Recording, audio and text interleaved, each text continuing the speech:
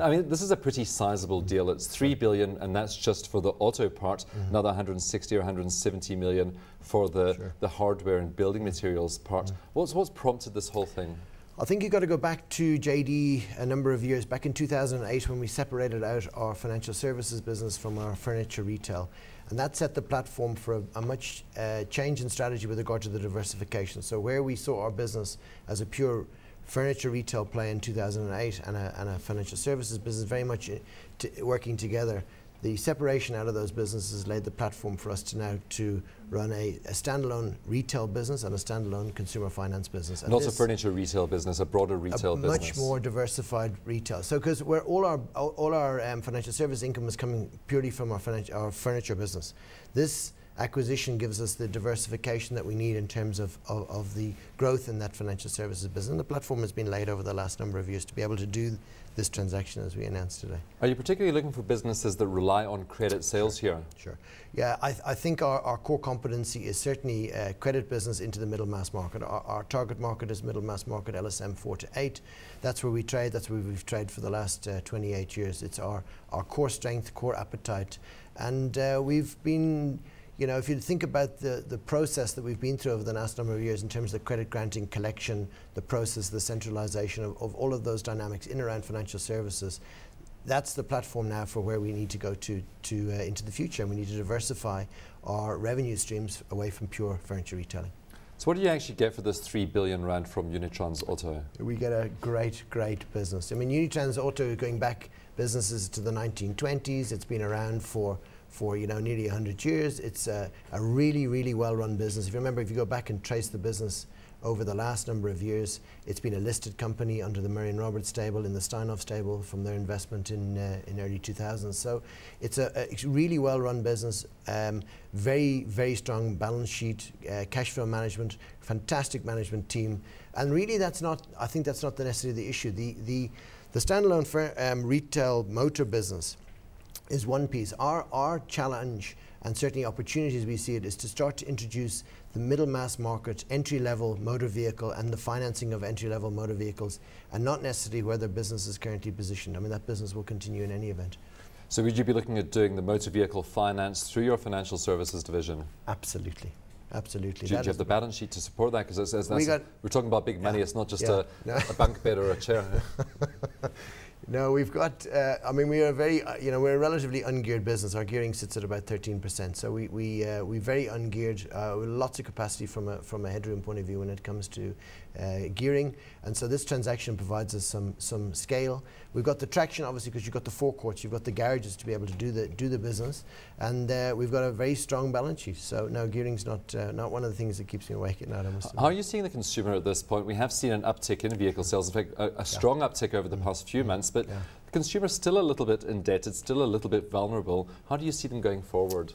I think you've got to look at the consumer in different buckets, so to speak. You know, our middle mass market customer is not as indebted as your higher LSM customer. I mean, if we've done a lot of research in terms of, you know, how much are our customers indebted, and it's not significant. Somewhere sits between 15 and 30%, depending on which of our brands that you trade in.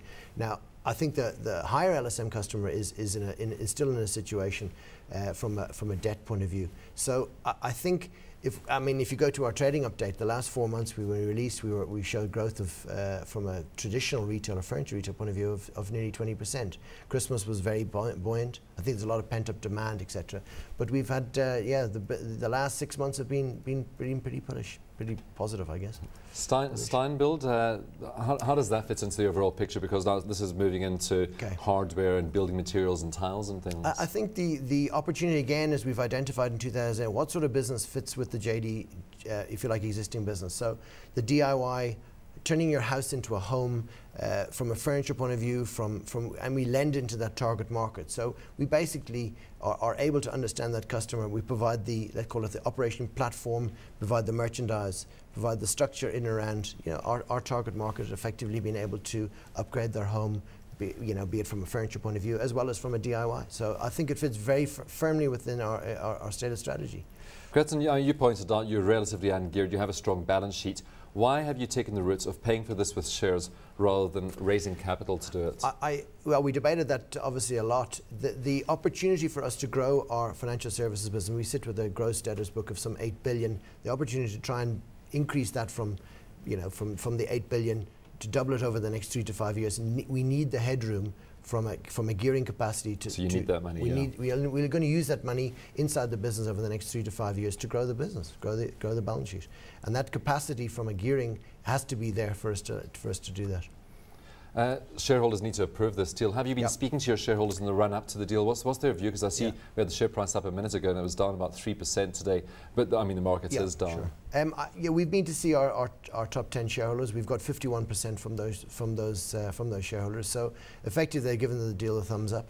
We still have to go through, the balance of the regulatory and competition commission and the like. We've got to do that over the next couple of months. But effectively, we think we can get the transaction through by the end of June, and we should be able to consolidate the businesses from the 1st of July.